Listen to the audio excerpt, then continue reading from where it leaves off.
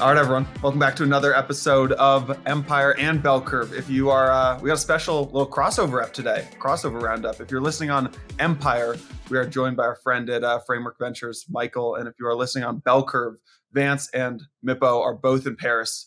So we got Santi joining us for this one. Welcome to the crossover, gents. Great to be here. Great to be here, man.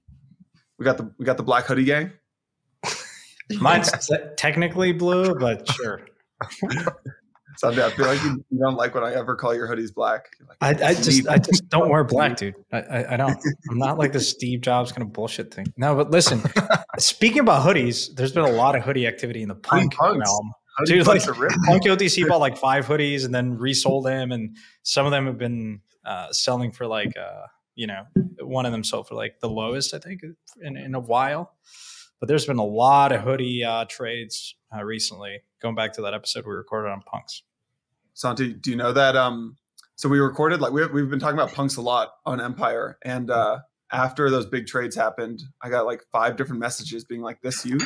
Huh. I was like, I'm so glad that you guys, the listeners, think that I have $500,000 to go spend on a punk. I really do appreciate that, but. It sounds exactly the kind of thing that someone who did buy would say. So this might just be pure psyops. I'm not buying that, but sure, it's not you. Right. Yeah, exactly. Punks are ripping though. You guys have any EthCC FOMO? Seems like a pretty good event. Been hearing reports that it has been a lot of fun. I was on vacation the last 2 weeks, so decided to go to represent Framework, and it's only been good things so far from what I've heard from them about the conference itself. I think the other thing that is definitely the case is it seems like this is the year, or this is the time of the year when everybody just comes out with their big announcements. All the blue chips are coming out with major changes, updates, new products. It kind of reminds me of like what happens with WWDC with Apple, where it's like, oh, you wait till early June and that's when you see what they're working on, and then it comes out later in the year. And it feels like that type of cadence is 3 years going at this point, maybe even 4. EthCC kind of becomes that announcement platform for everybody who has been working on really cool stuff for the last 6-12 months. Yeah, I think that's the way that the industry is going to progress. By the way, I'm reading this book called, I think it's just called Build by Tony Fadell, the guy who built Nest and the iPhone and the iPod. And he talks about basically product cadences and like new industries and in new companies. You just kind of ship things. You just kind of push things out the door. But that eventually becomes too exhausting for your company, and actually eventually too exhausting for your customers. So where I think the industry is going is like what we're starting to see develop is these basically like ebbs and flows of product releases, and everyone kind of getting on the same page about when things will get released. So I have a feeling you will see like maybe, and I think they'll be probably centered around big conferences. I think probably 2 or 3 times a year, you'll see like big product announcements around EthCC, permissionless, and then I would assume individual companies as they get bigger start hosting their own events. Like, Salesforce has theirs, Apple has theirs, HubSpot has theirs, those kind of things. So yeah, it's a good call out. I feel like there's been a couple big trends that have come out of EthCC. Account abstraction, right? Vitalik had a big talk on account abstraction. He kind of, I don't know if you guys watched it or saw any highlights or talked to Vance at all, but he kind of very clearly sees a future where all crypto users migrate from these externally owned account wallets to these smart contract based wallets. And he talked about 2 things. He said, bad wallet and interoperability UX are the 2 major factors holding crypto from gaining more adoption. And that crypto wallet verticalization is long overdue and is very welcomed. And that I think his like closing line or something near the end of the speech was that wallet evolution can be called a success when managing a wallet becomes as easy as using an email account. I thought that was a good kind of like North Star for us to be working towards. Yeah. Yeah, the UX is only going to improve with account abstraction. And I think that's when we've talked about this ad nauseum on Bell Curve and I'm sure on Empire, but that's been one of the biggest elements of this industry that we've been holding ourselves back with.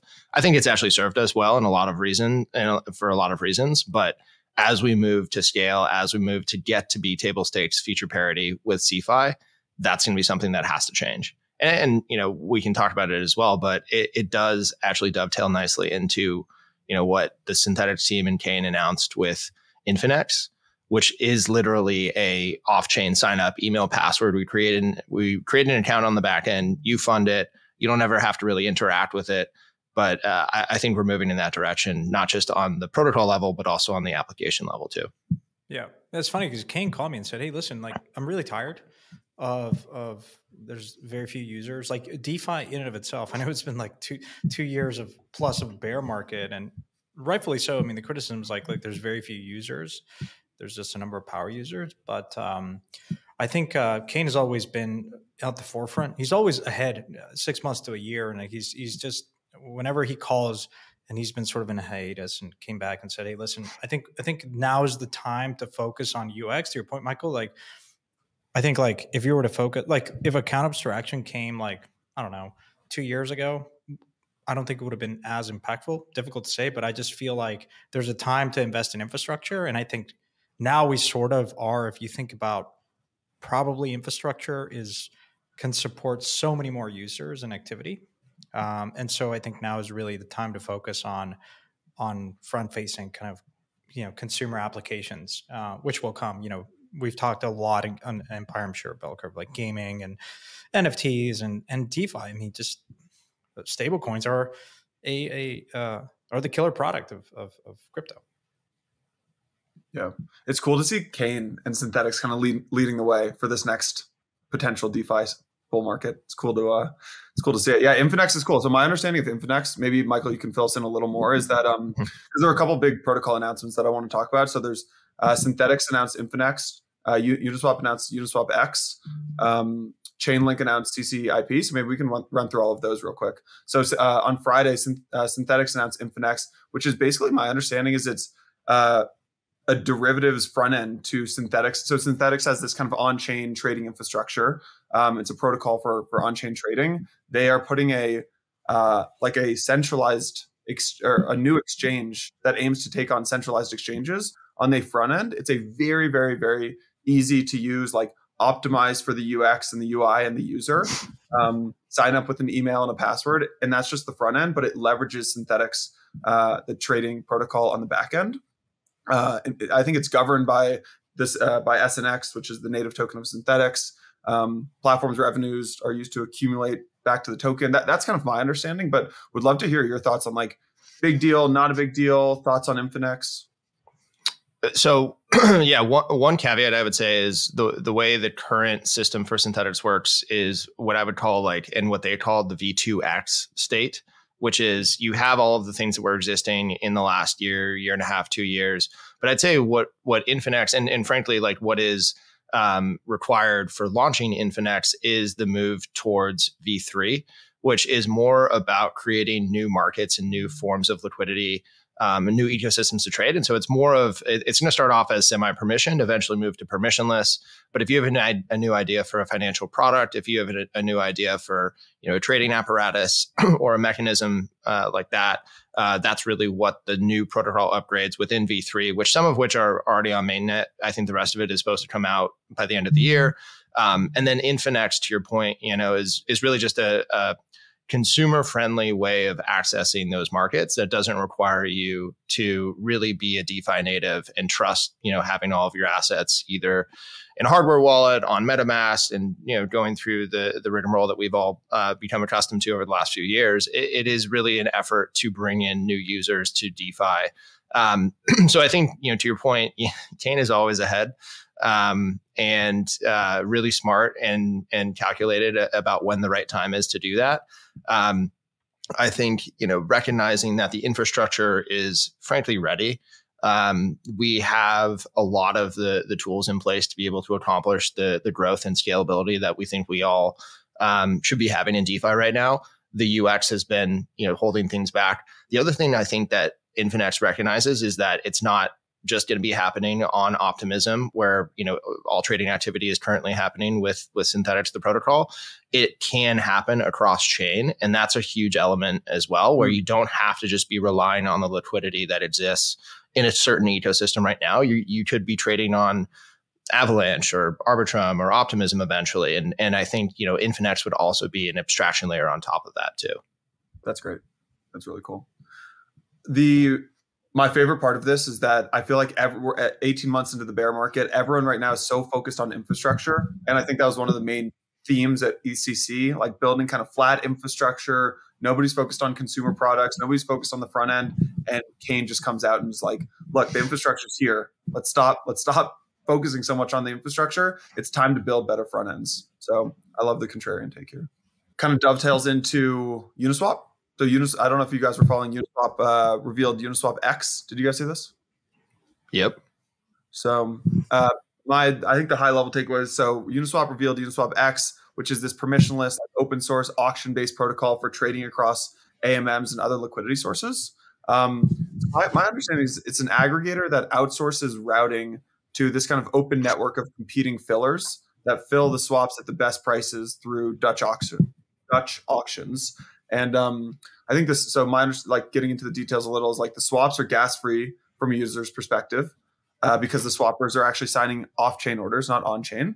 The fillers then submit them on-chain. And to finalize the transactions, the fillers cover the gas fees. I think right now it's opt-in beta, and then later this year, this cross-chain update will be launched, which combines swapping and bridging into one auction. It feels like this is Uniswap going kind of the opposite route of Kane. Kane is saying, like, we need to have Synthetix start focusing on the front end, start focusing on the user experience. Uniswap is here saying, look, everyone knows Uniswap for the front end experience. We need to start becoming like this kind of base layer infrastructure for building AMMs on top of. I'm curious what you think of that. I mean, my quick take is I think it's actually very similar. And it goes back to what we were talking about with account abstraction, where account abstraction really enables so that the end user is not the one who has to like think about, okay, what's the price of ETH? Am I going to wait for gas prices to go down? Have to play that game. And really, they can just put an order out on chain. They can specify how long they want the Dutch auction to run. I think it's like something from 10 blocks to 10 days. So you really have a long period of time where like these orders are live and can get filled by a filler. I think it also just invites a new opportunity for a new player in this ecosystem, which is a filler. And, historically in traditional financial markets, like that is how most of the volume for retail flow actually gets filled. And I think if you can aggregate liquidity on that side and get some real serious players involved, like this could be, the new place that spot markets are transacting in a very serious way. But I think it goes back to the same principles of we need to optimize for growth. This is going to make it a lot easier for people who aren't necessarily Uniswap customers already to be able to interact with Uniswap or any of the different Uniswap pools. It will eventually become cross-chain in the same recognition that we can't just rely on one single ecosystem for all of our liquidity. And maybe people want to be transacting in different places. So I think, from a principles basis, it's very similar. It definitely is promoting and entrenching a lot of the Uniswap specific protocols. But in the same way that Uniswap has a lot of the spot liquidity, I think, Infinex is going to be going after a lot of the perps liquidity. And so they kind of are a lot of the same in my mind. At least that was my read. Interesting. That's a really good point. Yeah. I guess what you're getting here is you're seeing two DeFi protocols try to really compete with centralized exchanges in this next market. Like, I guess what you're building with UniswapX here is you have access to tokens from a bunch of different chains. You have no gas fees, much simpler UX than a lot of, like, remember signing up for just centralized exchanges? You have to send take a picture of yourself, send in the license. Like, it's like a 15-step process. So you've got like much simpler UX than these kind of old school crypto exchanges. And then I think my understanding too is like, for non-fiat transactions, you don't need to do KYC AML. So it's much quicker onboarding, right? So if you combine those things, like access to tokens from a bunch of different chains, no gas fees, simpler UX, quicker onboarding, then you've got what Synthetix is building and Kane's building. You got two pretty damn good decentralized exchanges that are going to, I think, go head to head with these centralized exchanges in the next market. Yeah, I think that was also the explicit goal too. Like, I know Kane said that. I'm pretty sure I heard Hayden say that as well. But like, once again, we've seen everything that has happened in the last 12 months from a centralized entity perspective in crypto, and I think this is a recognition that it's time, and we now have the tools to be able to have DeFi, take up the reins and run with it. It's we discussed this. So yesterday I recorded a podcast with Rebecca and Jake, a regulatory pod. And of course, the key word here now is programmatic, right? On the Ripple case specifically. Of course, it talks nothing about DeFi. And my question to them was, hey, what about DEXs? Like, is that a programmatic sale? Because in my mind, I mean, it's even actually more, I would think that it would fit that criteria. But of course, they were like, well, we don't know, right? And so I think, of course, there's still pending regulation to clarify that stuff. But imagine a world where it is. You could see a lot of flow. I mean, like, I still remember in the early days of DeFi, there were so many people that were skeptical of this AMM model. Because if you come from traditional finance, right, everyone was like, this is not going to work. I mean, order books are just better, right? And I think DeFi, the smartest people in DeFi, Kane, Hayden, even Vitalik, and a bunch of folks, like, it requires a new level of thinking of what these new tools allow for, not just copying, like, exactly what is traditional finance, but innovating and creating kind of, think about flash loans, think about like AMMs and the consumer preference that, everyone could be a market maker. What I'm trying to say with all this is it was pretty shocking. I think a lot of the skeptics really got behind the idea of DeFi when they saw how efficient and cost effective it was to trade stablecoins in a protocol like Curve. Because it was cheaper, and it still is, than going through a traditional centralized exchange. So, like, I just like to remind listeners that, like, DeFi is highly efficient, which is a lot of times, like, there's a critical point of crypto, which is anytime you try to decentralize stuff, you lose efficiency, and, centralized parties are just better. The reality is, like, no, and you minimize counterparty risk. So I think, like, DeFi is, of course, there's been, like, now chatter over the last kind of month or so that has been percolating around, like, the resurgence of DeFi and people talking about real world assets and Maker. But I think DeFi is kind of forgotten, and I think it will really catch people off guard when they see how a nice UX plug into all the kind of the pipes that are already there and super battle tested, and how quickly it will gain traction. So I'm pretty excited about Kane building in this direction. Yeah, 100% agree. Yeah, agreed. Michael, you want to give us the overview on Chainlink CCIP?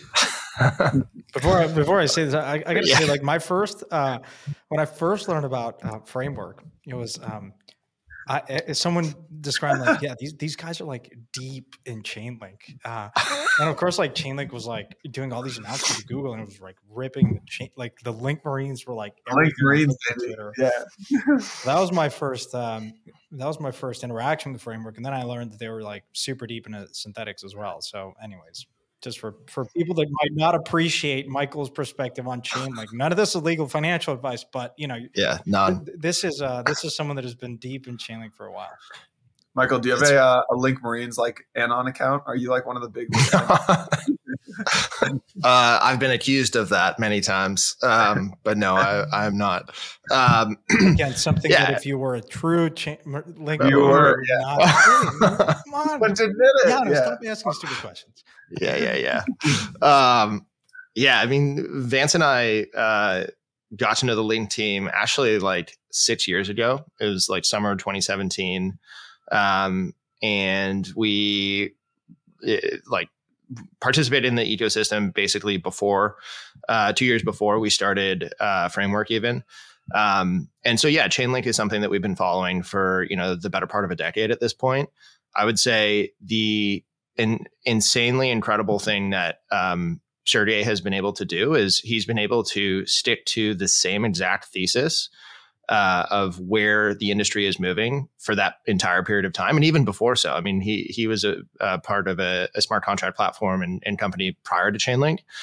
And it's morphed, it's changed, like, there's been new products, but the thesis has remained the exact same, which is really kind of what I would say CCIP embodies, which is the internet of smart contracts and the enablement of creating these communications protocols, or a unifying communications protocol that connects everything, I think is the representation of where this industry is going. We've talked about it from an Infinex perspective. We talked about it from a UniswapX perspective, but, cross-chain is something that I think is just inevitable at this point. In the last couple of years, there were there were a lot of efforts, and I think Kane would even admit this, to basically have everybody build on Optimism, or everybody build on Arbitrum, or everybody build on whatever it may be.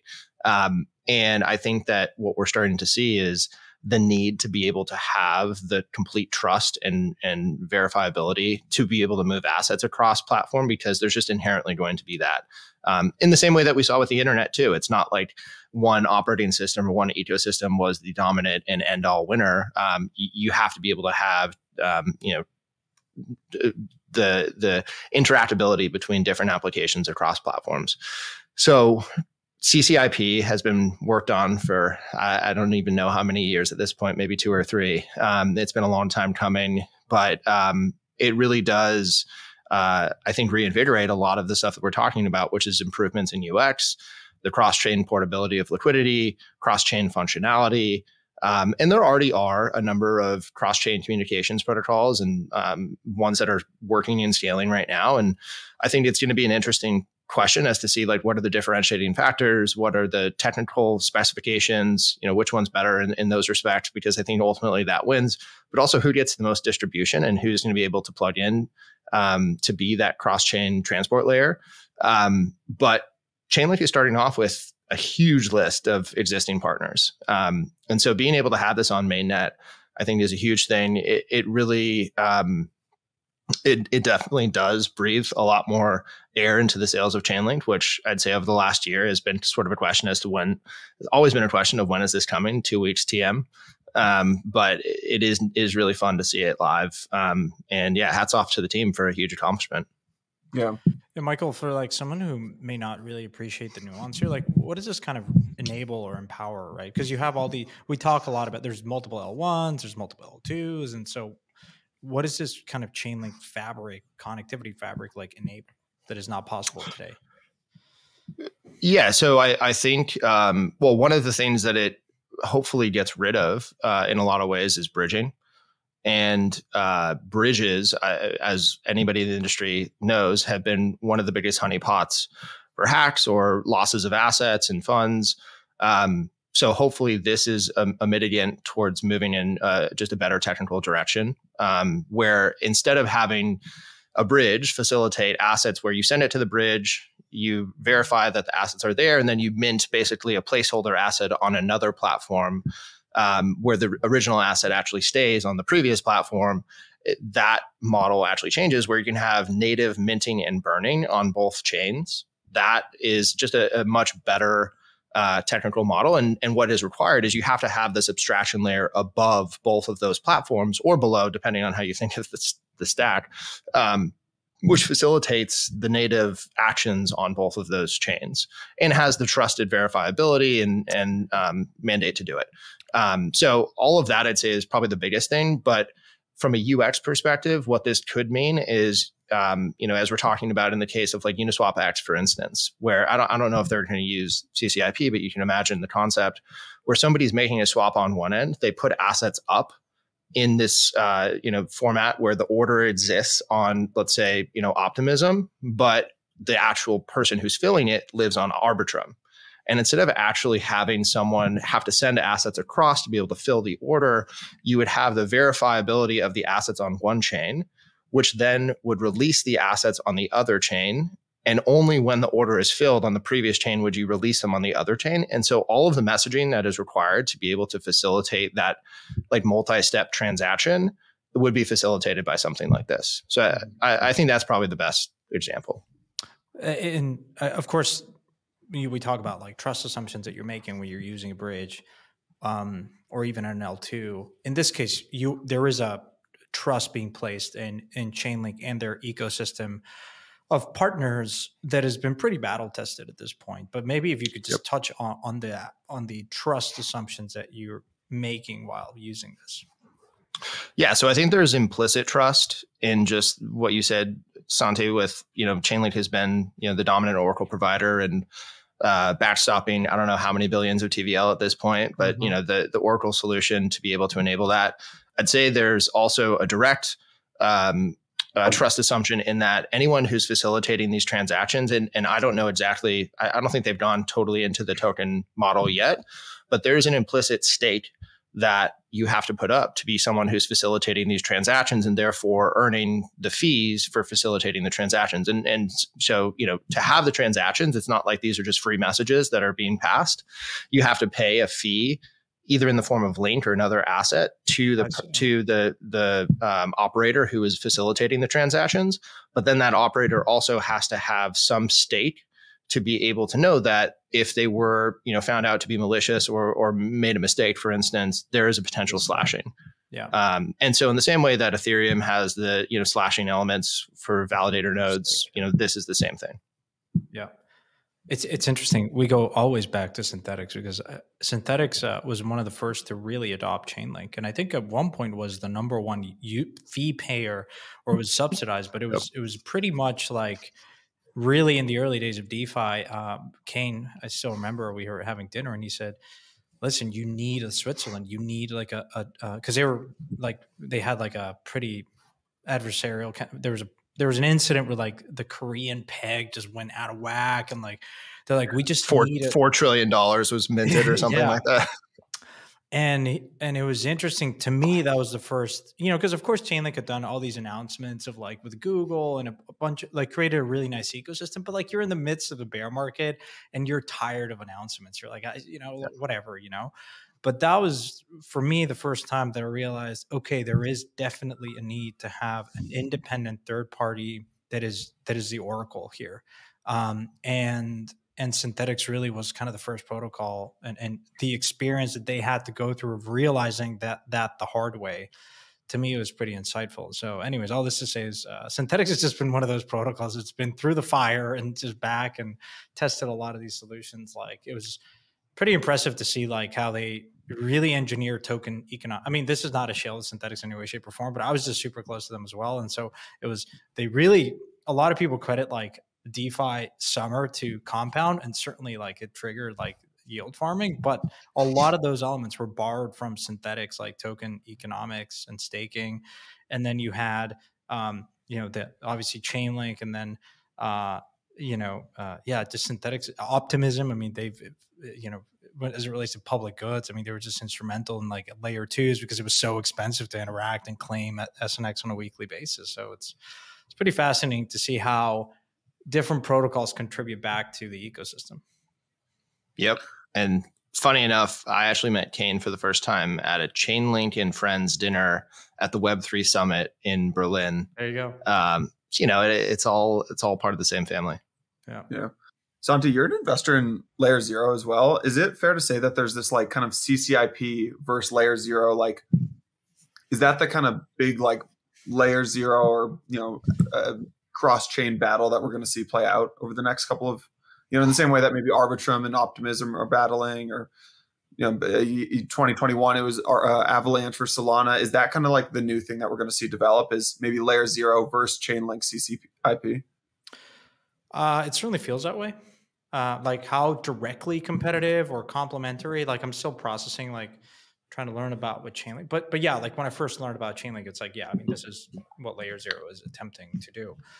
Is there a place for having multiple messaging services? You could argue maybe, maybe not. I mean, there's one standard really. And if you look at the Web2 stack, like there's really kind of one standard as HTTPS or some of these. So I don't know. I mean, it's an interesting question, like Michael or Yano, I don't know if you guys have a strong view on, but if you have multiple messaging providers, like, does that create confusion, or is there some sort of standard that the industry needs to align with? And how do these two, say in a world where you have LayerZero and Chainlink, like, at the end of the day, whoever the user is not going to care. I think you just kind of use the one that is the safest, the most efficient, the most reliable. So yeah, I don't know. It's a good question. Too early to tell in my mind, but I'd be curious, Michael, if you have a strong view on it. Definitely too early to tell as well. There already are a number of others, even in addition to LayerZero and Chainlink. So it's it does seem like those are the two biggest at this point. I think LayerZero has come out and said that you will have to use ZRO or whatever the token is as a form of payment, which architecturally is the same as CCIP. So it feels like, to Santi's point, maybe there's a world where everybody has to maintain, some ZRO and some link tokens to be able to facilitate payments on behalf of these transactions. Maybe there's some easy way of making that happen. I think then there's also the question of like, how easy is it to integrate into these messaging protocols? And is it possible to maintain those integrations for multiple if you need to? So all of these are big open-ended questions, and definitely agree it's way too early to tell. I mean, regardless, these two attempts are a step in the right direction, because the current architecture of bridges is a bit broken. I think we've seen that just in practice. There have been different flavors of bridges, like both you guys and I'm an investor in a number of bridges. Like, it's worth trying these things, but ultimately I think the more elegant solution is something like CCIP or what LayerZero is trying to do. So, I think we're moving the right direction, and competition is just the nature of the game here. Yeah. Exactly. Yeah. All we're seeing here is just these, like, we're just abstracting the networks away from the user level. So either whether you're using LayerZero or CCIP, it's at the end of the day, it's better for the user. So, Santi, you recorded a policy and regulation episode this week with Jake and Rebecca that you mentioned earlier. I wasn't able to join you, but I saw that we put that live on Thursday. Are any highlights, takeaways from that we missed last week when we were talking about things like the Ripple case and other stuff? Any unique takeaways there? I'll spend like 30 seconds to a minute. I think the biggest one was Jake was very much in the camp of like, this case, like Ripple is not a security. Now, and I think historically he said tokens are not, like, his point is very strong around tokens are not securities. The manner in which you sell them can have implications, but like the token itself is not a security. And that has very strong implications around something like the Coinbase case, right? Because they've been strong around this idea that we're not listing securities. And I think he agreed, and both Rebecca and Jake agreed, the biggest winner here are exchanges, someone like Coinbase, because, they're clearly the court was ruling very positively in the nature of those transactions.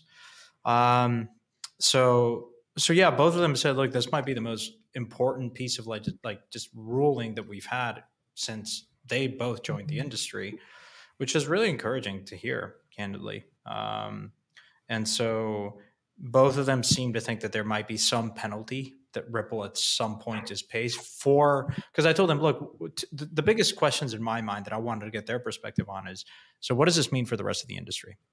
Like, because there's a nature by which, I explained, as both of you guys know, but I'll just explain it quickly. There's usually a equity round that has some warrant attached to if there's ever a token event. And that sequence and like model has been pretty much the standard coming out of the 2018 ICO boom. Like, we all kind of moved in the direction of having like a safe plus warrants. And then at some point there's a token generation event. Some of the investors and the company gets tokens, and there's airdrops, and the community gets some stuff.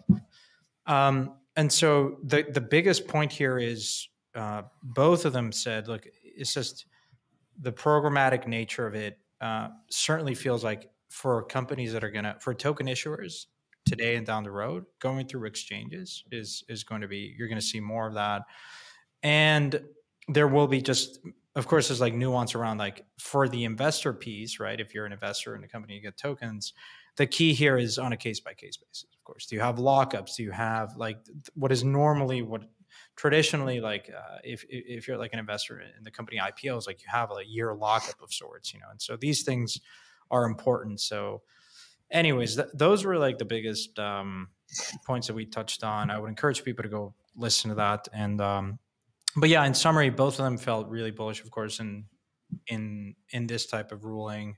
And then we touched on like the McHenry Thompson bill and the stablecoin bill, both of which there's going to be markups on both coming up. So that will be interesting to see.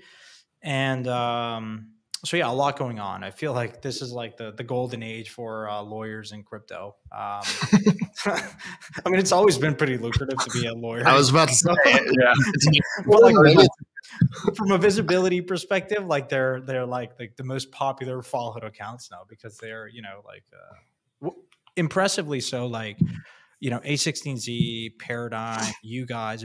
There's been a lot of hires and a big coordinated effort of going on the offense here. And I think it's really encouraging to see that, candidly.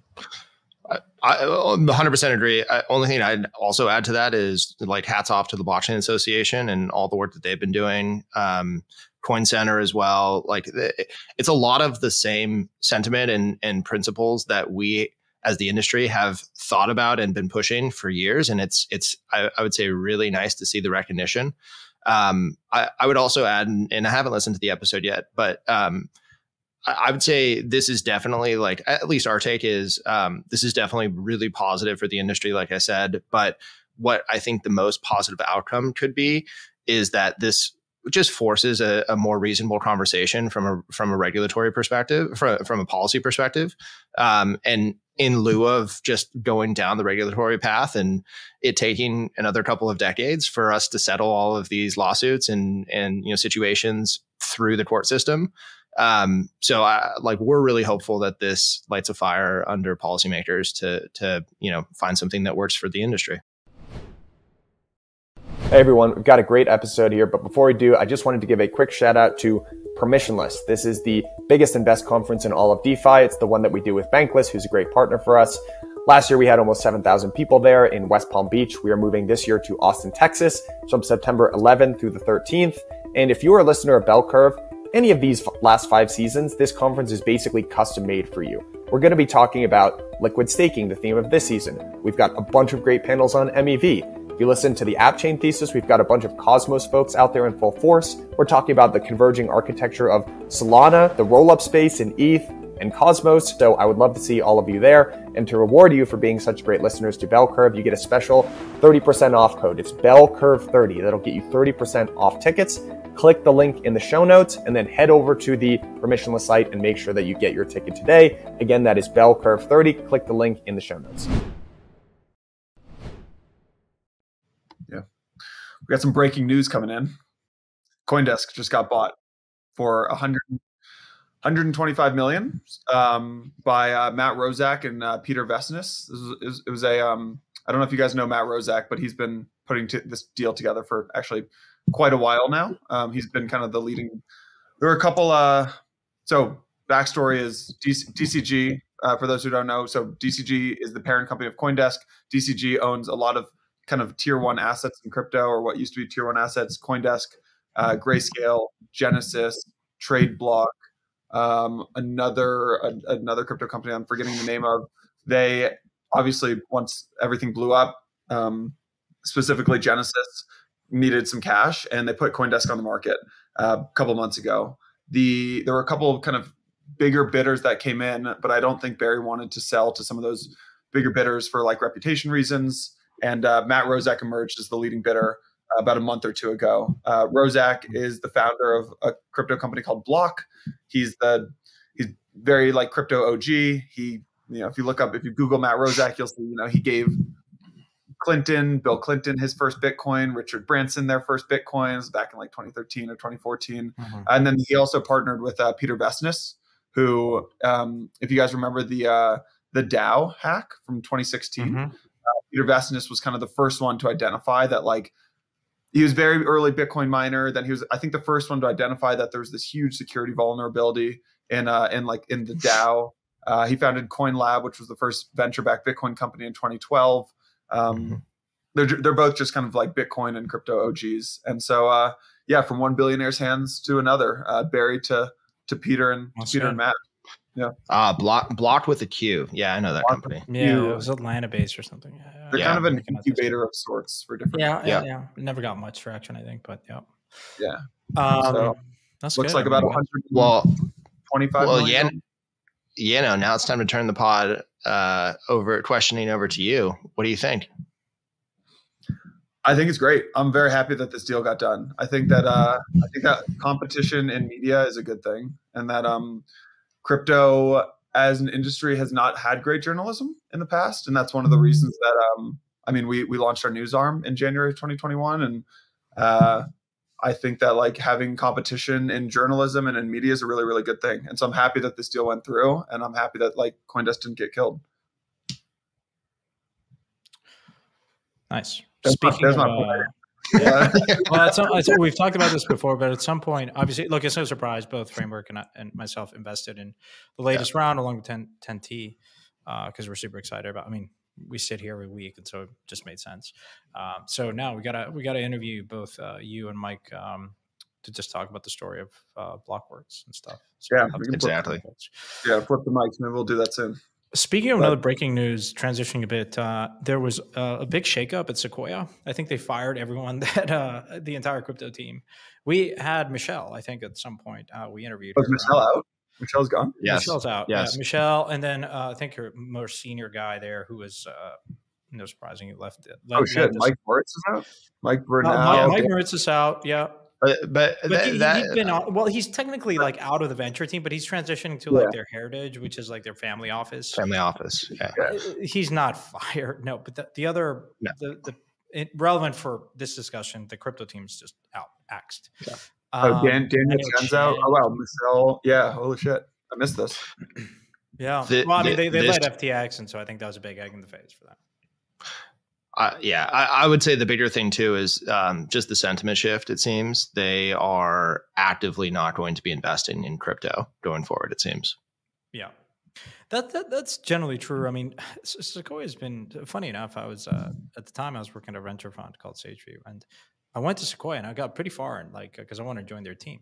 And they usually like their hiring process is really funky. They're just like come in and like pitch us some ideas. And literally my memo was just buy crypto. Like it was Bitcoin. At some point I'll probably publish it. And this was like the last round, or it's one of the last rounds before meeting like, I guess like, you know, Doug and a few of the other more senior guys. And this was the SaaS team. And they're like, I was like, guys, you invest in Dropbox. Like you should invest in Storage. This was like before Filecoin. This was like Storage, like Block, Era, like MadeSafe and stuff. Oh, yeah. So just buy Bitcoin and stuff. And they're like, you know what, man? Like just, no, like we're not really interested in this. And then it was funny enough because I saw them years later. They were one of the early backers of Paradigm, right? I mean, Matt came from Sequoia, right? And they contributed, I think, in kind, a bunch of Bitcoin at the low to Paradigm. And then they did a few investments. But yeah, it's I would say that the Sequoia shift is also happening in other major funds. I mean, of course, like Tiger, you have Triple Point. I mean, just a bunch of traditional funds that came in late, maybe didn't dedicate enough resources, have moved away from crypto in a very drastic way, right? I mean, I think it's really just the crypto native firms that remain. Both Vance and I a couple months ago went to one of our large LPs annual meeting, and they run, I mean, a multi-strategy approach to all of their LP relationships. And you've got, private equity, growth equity, you've got traditional venture, you've got, and then also crypto, and they have a dedicated blockchain venture fund as well. And it was walking out of that conference. I mean, there was an entire day dedicated to blockchain GPs, and of which, we both presented on different panels. But it is very clear that there is such a stark difference between traditional venture and blockchain venture. And even they were saying it. It's just, you could ask one of the traditional venture guys, hey, what do you think about blockchain technology? Where are we in the cycle? And it's just, fumbling over themselves to try and, put some cogent argument together. And, meanwhile, you've got an entire day dedicated to blockchain. I think what we're going to see is a really huge separation, even further than what we've had so far, where you look at it almost from like from the traditional guy's perspective. It's like, okay, we don't see any value in this. We don't understand it. Now we have an excuse. Like before the last 2 years, you didn't have an excuse from your LPs as to why you weren't doing it. Right. Now you have every excuse as to why you can't do it. Yeah.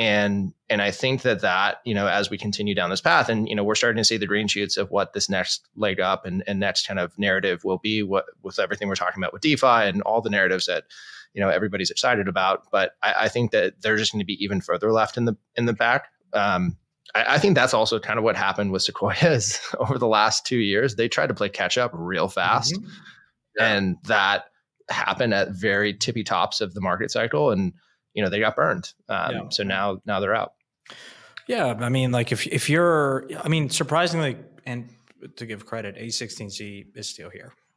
Oh, absolutely. And they've opening a London office. They've hired another person from the CFTC, I think, or a regulator. Like, look, so kudos to them, because look, there's always going to be a media story that says, oh, look, they're marking down their portfolio drastically. And people don't really appreciate, one, how you mark up these positions, which is incredibly difficult in venture. Now, even to the nth degree, because venture plus crypto is just a weird animal. But they're still here, right? And I think I really respect that, because sometimes when you have like a behemoth of an empire, and crypto is one very small piece of it, that can have a lot of reputational damage. Like Sequoia probably did the math and was like, we run so many other funds, super big funds, and like, why would we even consider like pissing off some of our LPs and like jeopardizing our position as a preeminent venture fund? Now, granted, they've done a lot of restructuring. Like they left China, and then they left India, and then they've left Brazil. So they've done a lot of restructuring over the years, I think. Which I think, and I don't want to read too much into this, but like, Michael, this is a point that you perhaps were saying is, I mean, if you look at the returns of venture as an asset class, and even hedge funds, but like just venture itself, like tier one, it's going through a pretty bad moment. I mean, just historically, returns have compressed pretty dramatically for a number of reasons. Just it's more competitive. There's way more capital flowing into the space. A lot of these guys like pushed up valuations to the extreme, paying like 20 times, 30 times forward ARR, and just that combined with like companies not IPOing in 10 plus years, it makes it really difficult, right? And so I think, Michael, I'd be curious, you guys raised the fund, obviously, what was, I think, really good timing. And I think you have a lot of, cash to deploy. But like when you think about competition in crypto, like Polychain just raised another $200 million venture fund. So there's folks out there like Katie Hahn Ventures. I'm sure she hasn't called all the capital, but there's decent amount of dry powder. But it feels like it's just back to crypto native funds. And so from a competition and return perspective, if the traditional venture guys are not showing up, like how are you thinking about just competition and investing in crypto when you go in and look at these rounds, early stage? Like how competitive is it now versus what it was like a year, 2-3 years, where it just felt like, things were just being bid up to? Yeah. Well, first thing I'll say is I think if you look at the long arc of venture, performance has, even at the top, top quartile, top decile, performance has definitely come down, but also I think is highly correlated with fund size going up. And fund size really does dictate your business strategy. And when you have, $1 billion or multi-billion dollar funds, you have to return multiples of that, which means that, your 5, 10, 15, 20% ownership needs to be at levels that are tens of billions of dollars to be able to get, a fund returning investment. And yeah, we definitely, I think, timed our last fundraise pretty well. I think it was about 3 weeks before Luna blew up is when we announced it. And it was it is a $400 million vehicle. We feel like we can be a very strong player at the seed and series A, and a lot of those and the fund size will help, return many multiples of the fund. And that's kind of the strategy that you have to be playing for if you're in the venture business and you want to be in the venture business long term. If you're in the asset management business, like maybe the Tigers of the world, where they're looking for an IRR return, it's just a different ballgame. And so seeing a lot of those players come out decreases the amount of valuation drift as well as the level of competition in a lot of really positive ways, I think. In some ways, you can get the intermediate marks of you did the seed round or the series A, and then Tiger comes in and throws a $50 million check at your portfolio company, and you're like, oh, wow, I'm a genius. But in reality, that doesn't necessarily mean that you're going to return anything. It just means that somebody else has bought it for a higher value. And so I think that, you have to be sober in the ways that you think about what is real value and tangible value, which ultimately is returning multiples of the fund. In regards to, what's competition like these days, I think, two things are going on. One, there's absolutely less competition. It's crypto natives basically only. There are a couple of upstart funds that are doing, on their first or second fund that are, competing at the, seed Series A-ish level. I think, frankly, it's going to be really hard for any fund that doesn't have distributions in the next fundraising cycle to be able to go and continue on. Polychain, look at them, $200 million fund. I think their last fund was 700. So this is definitely a step down from that.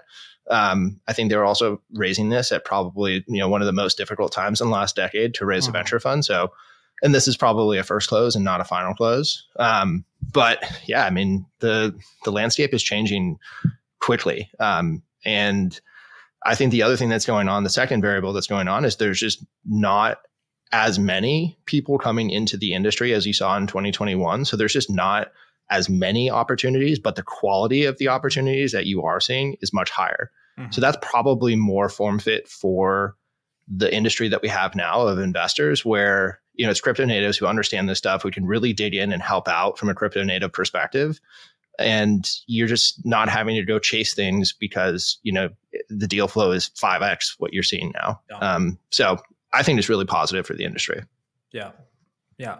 Now, of course, some of the non-crypto native funds historically have just stuck to deals like an FTX, right? Where they end up raising 50, 100 million.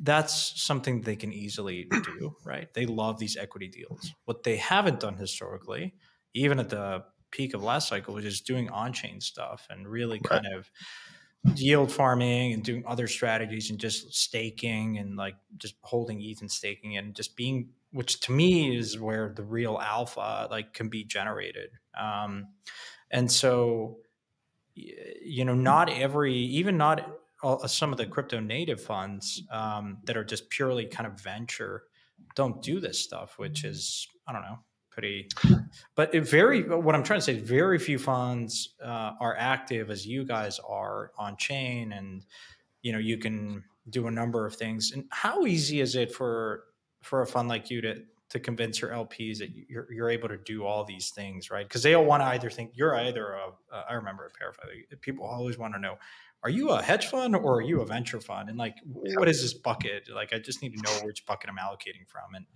how do you kind of have that conversation with LPs? Yeah, the distinction that we think about is, are you an open-ended fund or are you closed-ended fund? And what that really means is, do you have the ability to withdraw and manage everything in a liquid basis as you would with an open-ended fund? Or are you the kind of typical venture closed-ended 10-year vehicle? We manage closed-ended funds. So we consider ourselves to be, venture thesis in the ways that we invest, where we're maniacally focused on ownership. We want to be the lead partner for whatever deal we're in. It's something where we want to have a long-term relationship with anyone that we back. And that mentality and that investment philosophy, I think, is the same philosophy as what you would see from a traditional venture partner or traditional venture fund. Where we're different, to your point, is, you get access to, according to the Ripple case, this new form of asset class called the digital asset earlier than you would with any other venture investment where it's private equity. And being able to participate with that, use that asset, participate in governance, stake it, help out the ecosystem, maybe run validator nodes, whatever is necessary. I think that's not necessarily that hard of a sell from an LP perspective, because that's what these protocols need. And it's part of the package that you get when you get an investment from Framework is, we're going to be participatory in any way we possibly can. And so I think that's becoming very common or commonly understood from the LP world, is if you're not doing that, you're not really crypto native. And you may be buying equity, but you also, really think that the token is going to be worthwhile. Well, that's really kind of where the value will accrue. So I think that's probably the distinction that I would make between, traditional and crypto native. Michael, what are the main questions that, if you think about, all of your portcos, maybe founders of your portcos, what are the main questions that they're coming to you with, and what do they need advice on? Is it kind of tactical, like sales, marketing, or is it more esoteric, like hiring and people management, or is it very crypto native, like launching tokens, token economics?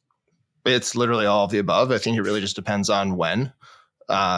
you make an investment into a seed stage company and they've got 7 people working there. And they're like, how do we hire someone who can help us with X, Y, or Z? Or how do we find our head of research? It's like, okay, well, here's our recruiting partners and like, let's dig in. And, or it might be like, we're about to launch. How do we, get in front of Blockworks or CoinDesk, or, how do we get our messaging out, or how do we craft our messaging? Like, okay, talk to Adam on our team. He's our comms partner and he's going to help you do that. And, I think once you launch, the things become more technical in nature to what we're talking about, where you're staking, you're providing governance assistance, you're running nodes. So like earliest stages look and feel a lot like a typical startup, where you're just helping with like the blocking and tackling of whatever you need to do. I'd say the other thing too is like, there's just a ton of, co-founder, discussions where, the other aspect here is, if you're successful in a traditional startup, you're going to like try and absorb the world in terms of power and influence and resources. Whereas if you're a founder of a protocol, you're turning over the keys to the kingdom in a few years. And that is a very fundamental shift from a founder philosophy perspective, where you're still going to be pushing things, but it's going to be governed by people who you may not even know. And you're still going to be like, you still have the North Star, or maybe somebody else takes up the reins and has the North Star in lieu of you. And that's kind of the goal. That transition, that different mentality, I think is another just huge difference. I think about like Mark Zuckerberg versus like a Hayden or a Kane, like they are fundamentally different in their philosophy on entrepreneurship. And it has to be for you to run a protocol versus a company. I'll tell you 2 things that most recently have been top of mind. Like if I systematically look at, like, I get pinged by all my portfolio companies. It's like the 2 most frequent things that I'm getting pinged on is, 1, what does macro in the fundraising environment look like for a follow-on? Because I am running out of capital within 3 to 9 months or 12 months. And what's your appetite to put more money? And who else is out there giving, like, leading rounds? It's a very tough fundraising environment. Which brings us, like, people should go and listen to the discussions we recorded with Avichal and Hasib, which the question is, would you rather invest in something new or do follow-ons? Some funds just don't do follow-ons. So I sometimes do follow-ons, because if you can get it at the same valuation, reasonable valuation, is much more de-risked. Like, you just, why wouldn't you, right? So that's probably the most important one. Like, there's a lot of, I think people are fairly nervous of what the fundraising environment is going to look like over the next year or 2 and your ability to survive. And the second one is, like, help me get in front of these L2s that have big grant programs. Like, a lot of times is they want to understand, where should we deploy? Which gets us back to, like, the Chainlink thing, is how important it is, because it may not be today. It's super important. Oh, should I deploy in Optimism or Arbitrum or Solana or Avalanche, what have you, or Polygon? And I think over time that will be less of a relevant. I mean, it's still going to be an important decision, like, where should you plant your flag first? But I think that will become less and less important over the next couple of years, as it just doesn't really matter where you deploy. Maybe it's just where whoever gives you the most amount of incentives, right? Or where the user. I think that's a great point, Santi. One thing that's very clear right now too is, like, whatever L1 you choose to build on, you're kind of like that type of project, like, you're kind of that type of team and that type of app. Like, if you are building on Solana, like, that tells me a lot about your character and, like, who you are. If you build on Polygon, you are a very different type of person than someone who goes and builds on Solana. I wonder if that changes. I mean, people talk about culture a lot. I mean, it's like, in my mind, culture is something that's way overused and, like, not properly understood. It's like, going back to, like, I think it was Mike Moritz's book, or no, it's Ben Horowitz. It's like, culture is what you do, not what you say. And, like, yeah, okay, if you deploy in Solana, like, I don't read too much into that, candidly. Like, I actually respect the Solana community a lot. It's going through something that the ETH community went, and not that we need to talk about it in this episode, but I've just talked to Ben this week, and I mean, as a result of Neon launching, and this is Neon's like an EVM kind of thing. So it basically allows you to, like, run an EVM and connect with Solana very easily. So again, more connectivity among chains is a key narrative and theme. But yeah, the Solana community, I've seen some projects leave Solana and then have more success because they deployed in an L2 and Ethereum and an EVM chain. But I don't think, if you were to think about how the pendulum has swung, Solana was all the rage when they had their conference in Lisbon and 2 years in a row. And of course the FTX kind of, gravitas certainly helped it. But and now it's it just swung in the totally opposite direction, which is this is a dead protocol and it's not going anywhere. And it's just look, the Saga phone is really interesting. I think the DeFi ecosystem there shows signs of resurgence. And so, the problem with crypto is people, once you're scarred by something, or you have say you held Sol from whatever it was, the all-time high, now it's down to 9 and sold it. You don't want to ever look at it. You're even you get annoyed if you look at the chart. And I think sometimes people just really shut themselves out to stop learning about what's happening there. And it's just I've done it. I've fallen in this trap before because it sucks to constantly it's salting your wounds. But yeah, all this to say, I think we should have another episode talking about the Solana ecosystem and how these two worlds can converge, because I know a lot of people just have a very strong view on not touching Solana and culturally and all this stuff, but I'm more pragmatic, and I think there's very interesting innovation there, and the team hasn't given up, and I think that kind of stuff, I look to that as the most important thing. I mean, they've actually taken a lot, and Anatoly, we've had him on the pod, and he said, listen, I actually welcome a lot of the criticism from the Ethereum community, because that has allowed us to innovate, for instance, on the gas fee model and making it dynamic. And so, I think it would be very different if you had someone like Anatoly, not even entertain criticism and just turn a blind eye, or even sue people that are anons on Twitter, which other protocols are doing. But Solana is open. I think that sort of ethos is also very much the Ethereum camp, which is, it's so early. We're going to have to innovate over time. And if at some point we become rigid in our thinking, then someone else is going to out innovate us and out execute us. And so I respect that. One question, Santi, on that point, something that we talked about internally is, or for both of you guys, is just what do you think the overarching characteristic is that forces one decision to a chain versus another? Is it the technical? Is it the cultural? Is it the financial? I think it depends. Personally, I think it depends on who the developer is and what they're looking for. But it is interesting that all three of those can become the dominant factor, depending. Yeah, I would say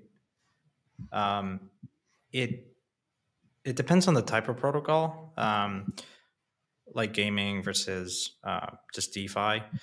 Yeah. Historically, it's probably in the days of FTX and whatnot, it was a lot of DeFi protocols were deploying on Solana because it was what is the language that they use? Rust, right? Yeah. A lot of you saw new developers that were not Solidity coders just joined the industry because they're really excited. You heard the narrative and the Solana is backed by FTX and Chain Street and all that stuff kind of mattered. Today is different. I think candidly, most people just deploy on Ethereum because that's where most of the activity is. Most of the users are there's just a lot of excitement in L2s, base, which we haven't really seen the full extent of that. But they just kind of, was it this week that just came out with I was about to say that's the other announcement out of EthCC, or same timing at least, is Base I think is available for DevNet. Yeah. So that catch. I think when you see that, when you have Base, when you have Arbitrum, when you have Optimism, and there's just so much innovation happening there that, candidly, 9 out of 10 just look at that and developers and say, we want to be here because this is where it's buzzing, right? There's just so much innovation today. Right. The cultural side. Yeah. And the users too. I mean, that's where most of the activity is, right? It's just a combination of things. There have been two things that, in conversations with developers, two main things that I feel like people want. One is longevity. So you want to be able to build something. If you build on a protocol, you want that protocol to be around in 5-10 years from now. So that's one thing. Like one of the big questions I think when people are debating building on Arbitrum versus Solana is Arbitrum going to be here in 5 years? Is Solana going to be here in 5 years? Are these ecosystems that are supported and have longevity and have Lindy? And then the next thing is customizability, right? I think that was the pre some of these L2s. Like that was one of the frustrating things with maybe building on ETH L1 is like, if you were a developer, it feels like some of these key decisions about how you should build your protocol or your exchange or your wallet, it feels like some of them had already been made for you. Whereas if you built in something like Solana, there was more of like an open playground to play in.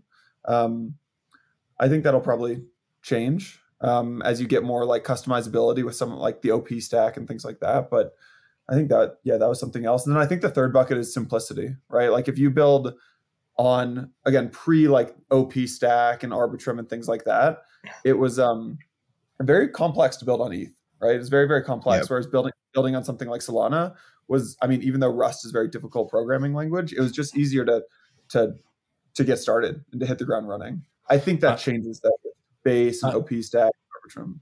I mean, Michael, turn around. 2 questions maybe. One, have you ever looked at an investment and learned that the founder is very much gung-ho in deploying a protocol that you didn't have as much of an interest in? Not just Solana, it could be Infinity, Avalanche, whatever. Did that like tick you off to not make the investment because you read too much into the quality and the caliber of the founder? And 2, of your entire portfolio, what percentage is Ethereum centric? Well, the first question, 100%. Not to say that like that is the only factor, but I think to your point, it does give you some understanding of the psychology of the founding team. And so if it's already sort of a question of are they crypto native? Are they, really understanding the trade-offs here? And then you go and choose, out there, not very widely used protocol or blockchain, then absolutely. It just furthers the point. But I wouldn't say that we've had anything where I would say the one thing that we also do is like, or have seen is a number of like, we're building this on that blockchain, which frankly, I think that just never really works and historically hasn't, been a real valuable asset. The second question, yeah, I mean, I think probably if I'm really thinking about it, probably like 2/3 Ethereum, 1/3, or maybe like 75% Ethereum, 25% Solana. And yeah, I'd say historically that's been like almost 100% Ethereum. And it's definitely changing over time. I would say there's also in respect to like games, those don't necessarily have as much of a blockchain interaction as you would necessarily need because ideally the usage is just like that's where I think an example of the technology is the overriding factor and not necessarily the cultural side, because games have this intention of being net new users, or at least I think the really good games have an intention of like we're not going after like the Web3 natives as like our core customer base. We're going to hopefully attract some of them. But blockchain is really what enables our ownership economy in this game ecosystem. It's not something where we need the liquidity, the assets, everything that you would see with a DeFi protocol, for instance. So games are a little bit different and definitely have seen more games on Solana. So that's where that, 1/3, 1/2, 1/4 comes from. Yeah, that's such a good point because some of my investments, like super early stages, are agnostic. They're like, we just don't know. We'll make that decision down the road when we are ready to pick a partner. But for now, we're just going to go deep and build the gameplay and the lore and all this stuff. But yeah, some of them are even considering launching their own L1, like, which is going to be, we've talked about this narrative emerging over time, but you're going to see more and more of that. I think just protocols, particularly games, wanting to own the entire stack, so. But especially if you have the connectivity fiber, like what the CCIP or LayerZero, just to bring it back to that, then it just, the fact that we're discussing this, like, we're probably going to look at this and laugh. It was like, how relevant was this discussion? Certainly from security, it does make sense, which is why I've decided for something like DeFi, I think it matters a lot. And you read into why Visa, for instance, chose Ethereum. Like, we go back to this.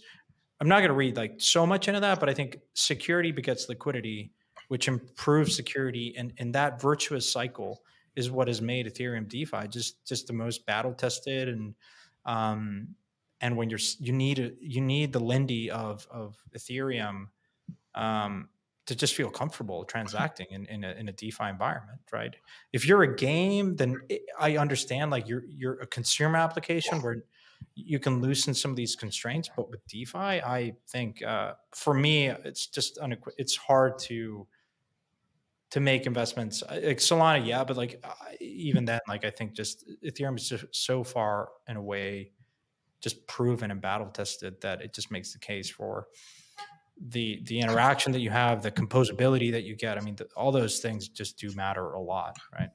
One additional fact, and actually, now that I think about it, there's definitely applications that we've invested in that haven't launched yet. I would say that the way that percentage will change is that Avalanche will be kind of the third. And in a lot of ways, the way that those applications in particular will interact is that they're by default going to be multi-chain just for different aspects of the application, where like a matching engine or something that's more computationally intensive is going to live on the Avalanche platform, but the actual assets themselves will live on Ethereum. And frankly, a lot of those are also reliant upon the eventual launch of CCIP and have been for the last 2 years. So like that's another case in point for why, CCIP becomes powerful, is because you don't necessarily have to just be wedded. A single application doesn't have to be wedded to a single blockchain. If, the vision of LayerZero or CCIP is realized, where you can have the user experience on one chain and, you can leverage other abilities, technical abilities or cultural abilities of a blockchain to do other aspects of it. Yeah. What else is on the block, Yano, to talk about? I mean, there's just a couple of announcements there, but the last thing I found interesting, I mean, very related to this conversation, was Celo. So Celo is an L1, and they announced that they were proposal to convert it to an Ethereum L2. Yeah, proposal to convert into an Ethereum L2, which is I think a pretty interesting strategy that I think you'll probably see more of, right? I think whether there's a bunch of different reasons to do it, but I think at the end of the day, like you talk to some of these L1s and they come to realize that securing a network of nodes is really freaking hard and capital intensive and time consuming and just not worth the mental bandwidth to focus on. So instead, like they're turning to Ethereum, right? Which is like Santi, you mentioned, like the most Lindy and the most robust option. And it offers, Ethereum is basically becoming like security as a service for all of these, for them to post call data and to settle value to. And I think it makes a lot of sense for Celo. Look, yeah. I mean, I still remember having a lot of these discussions, and when you saw the L1 kind of crop up like popcorn, and it was just one of those things where it felt like the incentives were there, and I understand, to go and launch your L1, competing L1.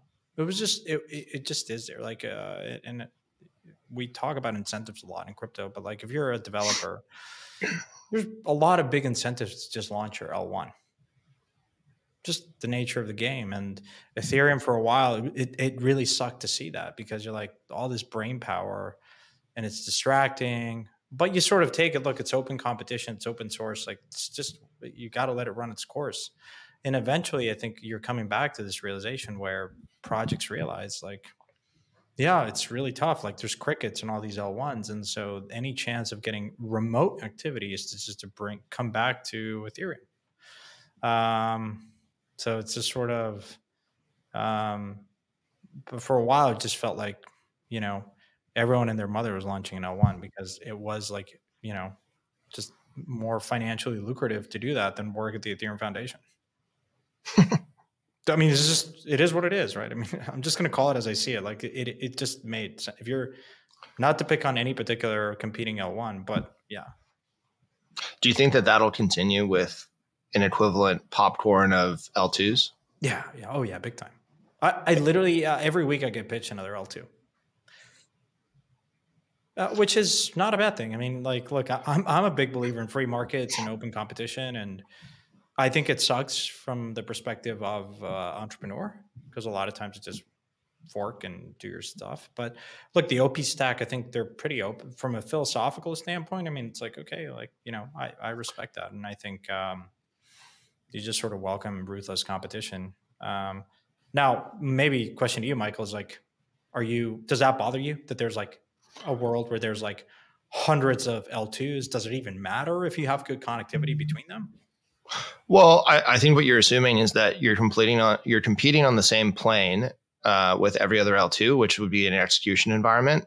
Whereas I think that there's an element of, if you have a differentiated product or service, an L2 strategy is really just becoming your new business strategy. And so I think if we're talking about execution environments, it's going to be really hard to displace the existing incumbents unless you have an existing user base or a differentiated edge. What I do think is the case is, you've got a truly differentiated product or service. And instead of building this as a smart contract platform on top of an execution environment, it may make sense to have your own L2, maybe not your own L1, and that, middle of the stack is probably a better fit. But so that, I'd say, L2 as a business strategy for things that are differentiated is probably where we would gravitate towards. But if it's just going to be the same plane of competition, it's going to be tough. Yeah. But let me ask you a question, because I'm not as technically well-versed to think about this, but I'll ask the question and then I'll think about it.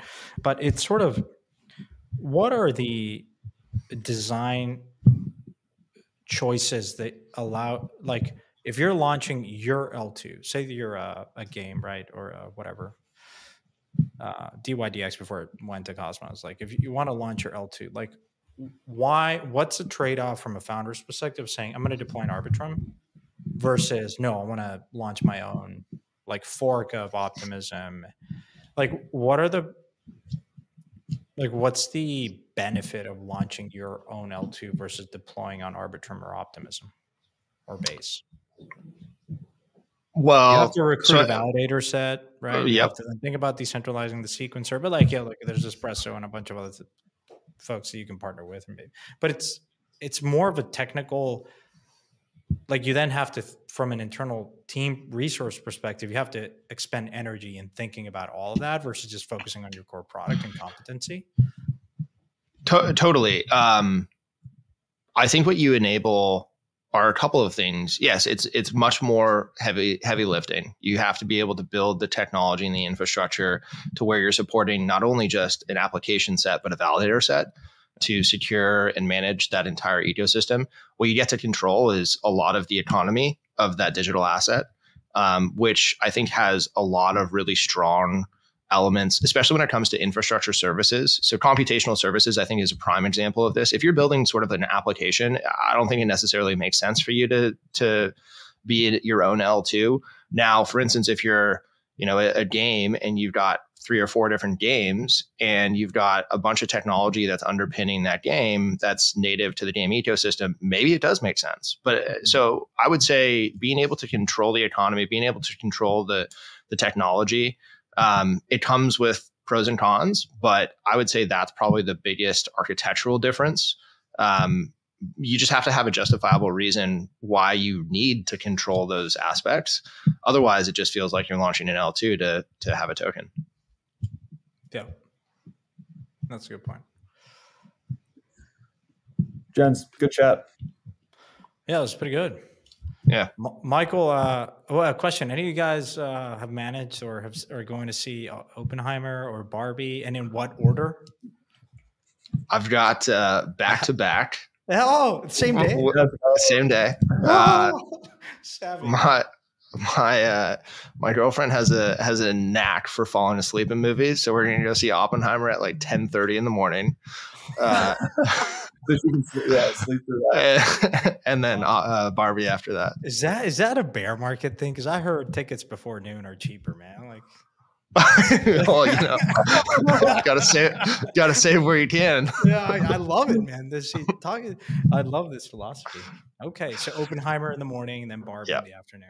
I mean, listen, I think Rotten Tomatoes came out. You'll be attending solo. You'll be going to another movie alone, I'm assuming. Dude, like, impossible, but sure. You think you think that? It's gonna be good. I think Oppenheimer got 96 on Rotten Tomatoes, and Barbie has 93%. So Hollywood is back. I got to say, there was like 2 years during COVID where you needed it the most. There was like no good movies. Now, Mission Impossible is pretty good. Like, you know, I liked it. And some good movies. I hate to break it to you, Santi, but it always has like a 1 to 2 year time lag. But we're about to hit another dead spot with this strike. Well, hopefully by then, crypto will deliver its value, so we'll be okay. We got all of our dopamine from the markets in 2014 and 2015, so we'll be good. Yeah. By then, the FTX movie will come out. You know, it's like, oh man. Well, that's the other thing. Did you know that Michael Lewis is set to launch his book 2 days before the FTX SBF trial is supposed to begin? October. Oh, really? Yeah, genius. Wow. Bradley Dale launched his book. I got it. I haven't gotten to it, but yeah, that's gonna be exciting. That was a crazy quick turnaround for that book. I was like, I was like, he must have been working on some background information. I mean, he was traveling with him, I know, but he must have been writing simultaneously. But to get a book published in like 9 months I didn't think that was possible. Probably changed the title of the book and the thing. It's probably at the content and was like, oh, wait a minute, we got to spin this to 180. Yeah. The last couple chapters are new. Yeah, just last couple chapters amended. Yeah, guys, great discussion. Yano, is this good enough for Roundup? You guys did well. Nice run. All right, thanks for listening, folks. See you guys next week.